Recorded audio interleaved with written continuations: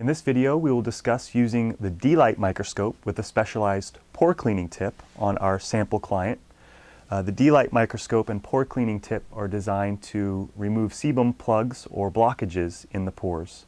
And you do this by using the 500x lens that's available for the D-Light microscope with the specialized tip. The tip has a special shape and cone that's, when used properly, will spread the skin and when pressing, exfoliate any plugs or blockages from the pores. The first step is that you will prep the skin using an exfoliation technique like microdermabrasion or a chemical peel to remove the outer surface of the skin. This tip, it works best on hard surfaces instead of soft tissue, so you'll be using it on bony structures of the face, head, scalp, and skin, like the cheekbones, forehead, and scalp area.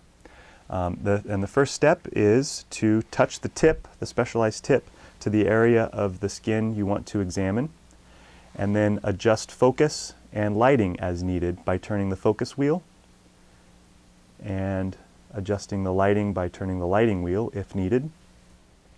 You'll use your opposite hand to brace the head or face as you move the tip of the lens across the surface of the skin.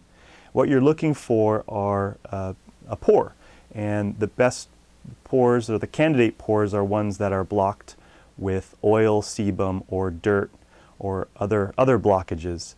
And when you find one of these, you'll get it focused, and you'll just press the D-Light tip directly onto the surface of the skin, and that pore will be exfoliated, or the blockage will be extruded.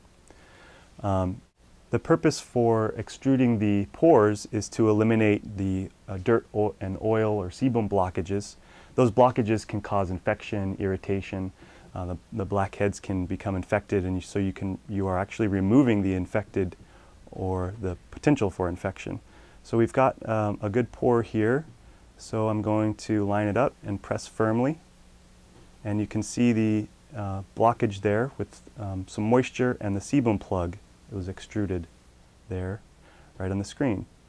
And then once that one's done, you can wipe the surface of the skin and move to the next one.